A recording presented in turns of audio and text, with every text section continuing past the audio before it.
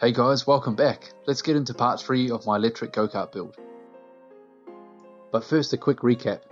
So far we bought an old petrol go-kart, stripped it down and installed a cheap 1kW brushless DC motor and controller. While I had some initial success with this, it wasn't very fast and the chain setup was prone to breaking. So I upgraded to a more powerful motor and smarter controller, and I also had some custom parts made up for a stronger drive system. We had way better results with this setup and got some decent test runs in. However, it wasn't without any problems, and there are a few hurdles we're going to try and tackle in this episode. The first problem is the plastic bracketry. Remember how I said it was made out of a really strong plastic? Well, it wasn't that strong. Electric motors can produce a lot of torque, and in our case it was enough to flex our plastic brackets, so much so that the chain misaligned and dropped off. There was nothing really wrong with the bracket shape or size, it was just the wrong material and also had no gussets. A local fabricator made up a 10mm steel bracket with gussets for 2 boxes apiece. This thing is super strong, and I am now confident that there are no longer any weak links in the drive system. The bracket mounts up in exactly the same way as before, using the old mount from the original petrol engine. And because we didn't change the design, my cables were all the correct length and could be bolted back onto the motor terminals.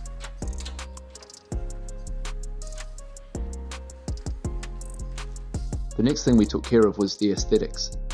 This go-kart was pretty beat up and looked even dodgier than it is. We stripped the bumpers down and I gave them a scrub with some concrete cleaner I had. Most of the shitty look was just dirt that had built up on it. I bought some Plastabond to have a go at filling in some of the dents and cracks. We put way too much hardener in it and it became unworkable almost immediately, so the result was definitely not the best.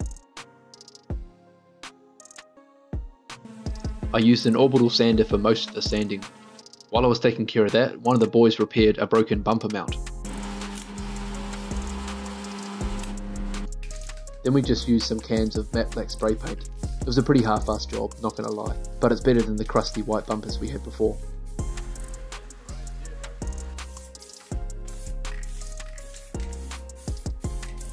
After that, I printed out my logo, turned it into a stencil, and then painted through it onto the side of the bumpers. Again, not the best result, but it turned out okay.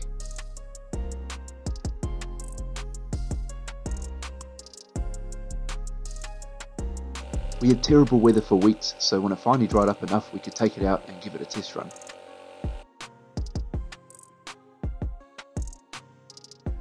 This time I wanted to get a look at how the battery pack was behaving under load.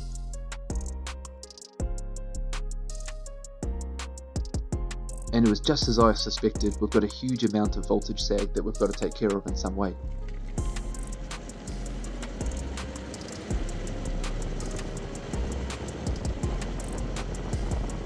Now, the simple answer would be get bigger batteries, but then I wouldn't be learning anything.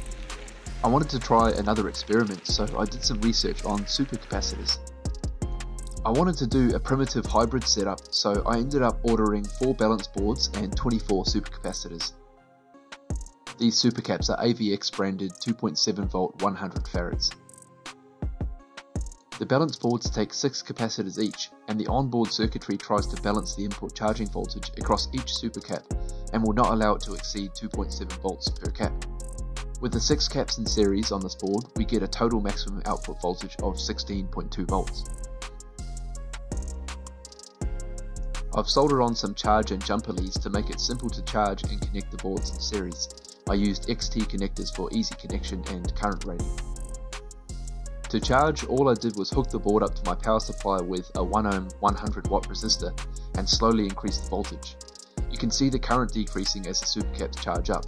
I made a more permanent lead later on that you'll see. So now we need to make a place for the supercaps to sit.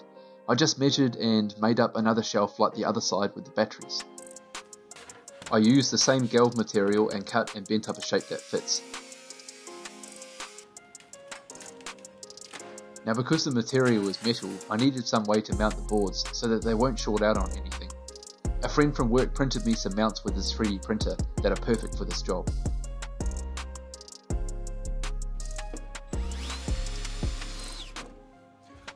I also put in this thin rubber mat just as a secondary precaution. Here you can see how the boards are mounted to the plastic brackets, which are screwed to the shelf that we made. I made up some more power leads to connect the plus and minus to the controller inputs, and I'm just using red tape to avoid confusing it with the negative when I'm testing. It's all hooked up now, so we can charge each board separately to a suitable voltage. In this case, each board is 1/4 of my battery pack voltage, about 14.5 volts. A first test. Solenoid still works. No smoke. Good to go, I reckon. So we took the go-kart outside and tested it on a low current setting again. This is just to make sure that the system works and to monitor the voltage levels and behaviour of the capacitors. Put it straight in.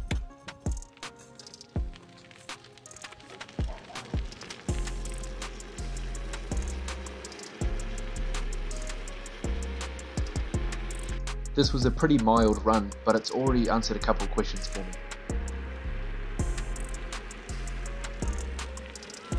Now, one cool thing about supercapacitors is how fast they charge. We could quickly separate the boards and plug the power supply into them, and they'd be charged again in less than a minute each. This meant that the battery pack lasted much longer as well.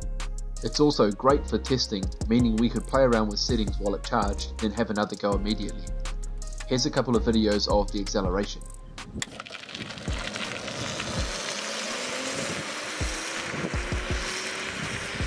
The noticeable difference is in the initial momentum, with a nice lurch off the line.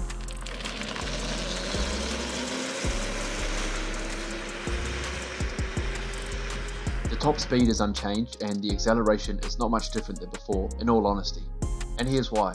This is how far we moved using just the supercapacitors until they drained to below 47 volts, which is my cutoff. To put it simply, they just don't have enough energy density. The boards can handle up to 500 farad supercaps, but they are quite pricey for anything decently branded.